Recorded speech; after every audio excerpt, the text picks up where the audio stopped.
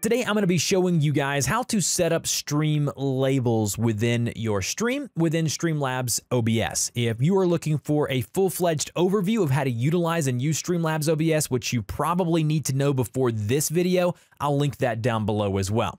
Now, what are stream labels? Stream labels are what you see below me right here. You see the nice little green icons with the text over to the right of those. As you can see here, I have the top donator. I also have the most recent donation, and then I also have the most recent subscription or the most recent follower. It doesn't matter if you're utilizing Twitch, YouTube, Mixer, it doesn't matter. There's all kinds of different things that stream labels allows you to do. It makes your stream look cleaner, and it also recognizes those people for a long amount of time on the screen, and it also can start like donation wars to where you can possibly monetize and make more money from your stream. So let's dive into it. Let's figure out how to set up stream labels and the process that is involved. So let's go.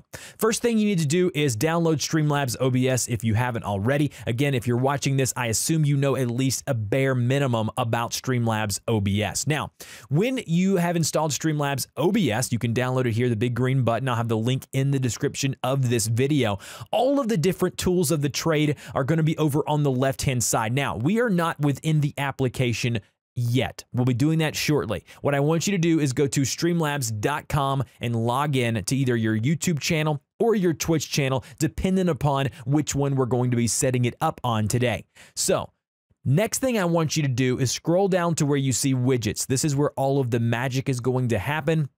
This is where you're going to see something that says stream labels. Click on stream labels there, and then you're going to be presented with this page. There's going to be a brief tutorial about stream labels. It's a bare minimum. They do a good job of showing you, but if you really want to implement it, there's a few other things, a few other steps you need to take place. And so with that being said, I would encourage you to watch it, get a full scope on what they say that stream labels are, and then go back and watch this video, and I'll show you how to implement them at a more in-depth level. So stream labels, again, as I said, there is an application that's going to be run separately. So you've got to download an application. So there is an application download link for Windows here, and there's a download application link for OS X if you're on a Mac, and then Linux, they say, is coming very soon. Now, what does this application look like? Once you have installed it, it's going to look like this. All right, now you can see the difference in the Stream Labels application and the Streamlabs OBS. Obviously, they work in tandem, so don't worry about that. So once you open up Stream Labels, and by the way, Stream Labels must be open every time you stream in order for the labels to update properly. Now, you can choose whether or not you want the labels to be on a weekly basis, like the top donator for a week, or you can say top donator for a month, or top donator this session. Again, if you're a smaller streamer, maybe extend the time a little bit. If you're a larger streamer, then maybe just do it per session or per week, whatever you want to do.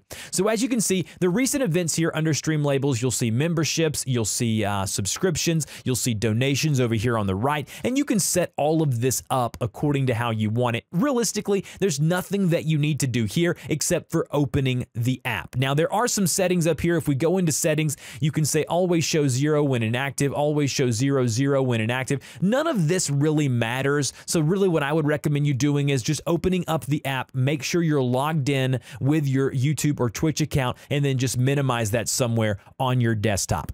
The next thing I want you to do is open up Streamlabs. Now you can see this is Streamlabs OBS. Now what I've done here is I've actually created a demo scene very similar to one of my streaming scenes. As you can see below my webcam border here, this is where the Streamlabs or the stream labels will be located. Now, you can just have this to where it's going to be normal text. So if you want to keep things simple and it won't look as clean, you can basically just have the text show up from stream labels somewhere on your stream. So somewhere here, as you can see, I can have the most recent donator anywhere, and you can adjust this just like you would any source. I can have this come up anywhere, like right here beside my webcam, if I want to, just like this here. And then whenever a top donation comes in, it will change right here on the right-hand side. But What I recommend you doing is finding some image or some media source like what I've done here to make it look a little better. Now, I've done a lot of work to make this look good myself. What I recommend you do is you go and you Google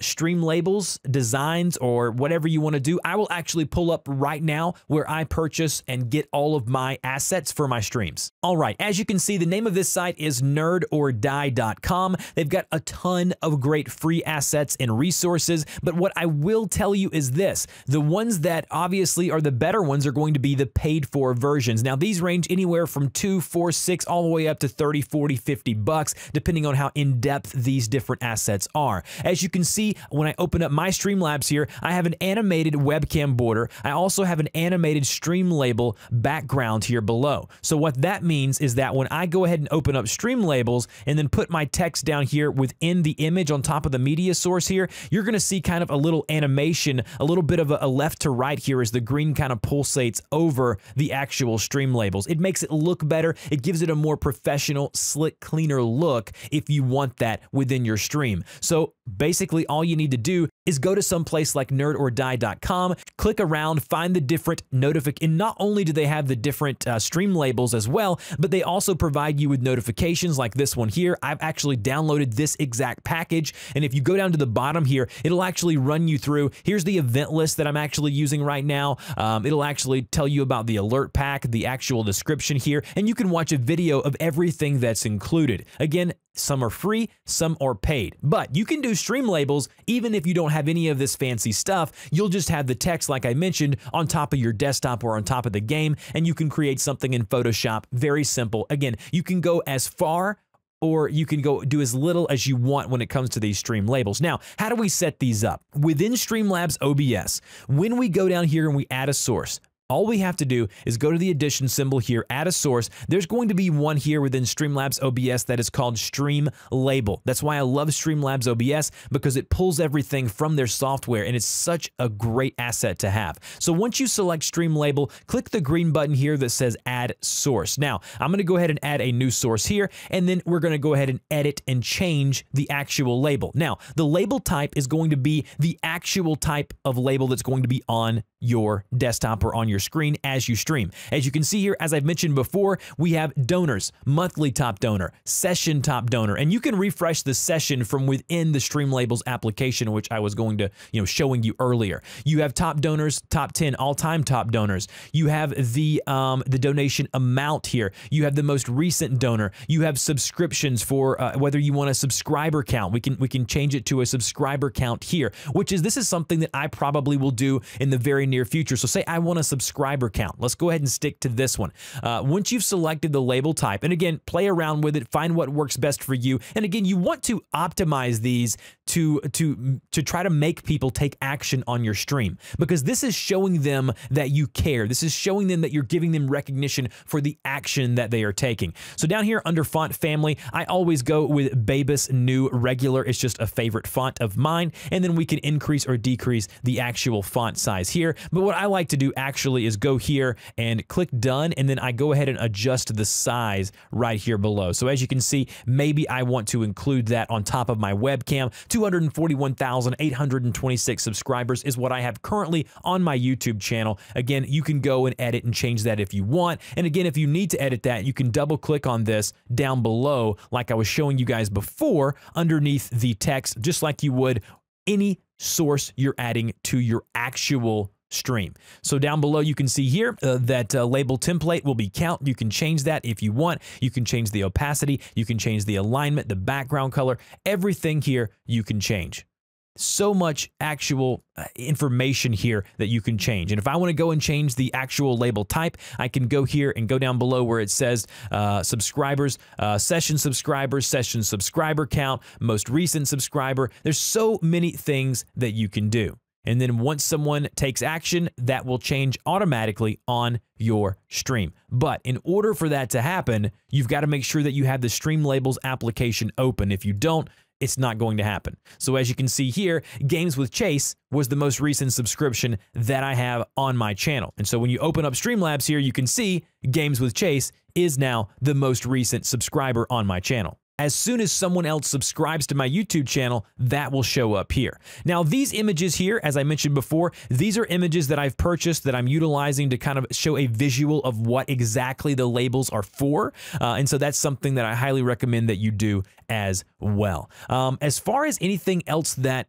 I want to show you guys as far as utilizing the stream labels, there's really nothing else to show you except for the fact of understanding that if you want this to work, Streamlabs app has to be open. You have to be using Streamlabs OBS for this actual tutorial to be helpful for you. Other than that, this is just a really cool way to show recognition to those people who are taking action, whether they're subbing, they're following, they're donating, super chatting, whatever. This is a great way to let those folks know, hey, I recognize, I appreciate what you're doing, and here's you a little bit of screen real estate on the stream. Thank you guys as always for watching. Hopefully you found some benefit out of this tutorial. If you did, please like the video, share it with someone who you think might find this valuable. And until next time, guys, keep streaming, keep grinding, keep putting in the work, and I'll talk to you in the next video.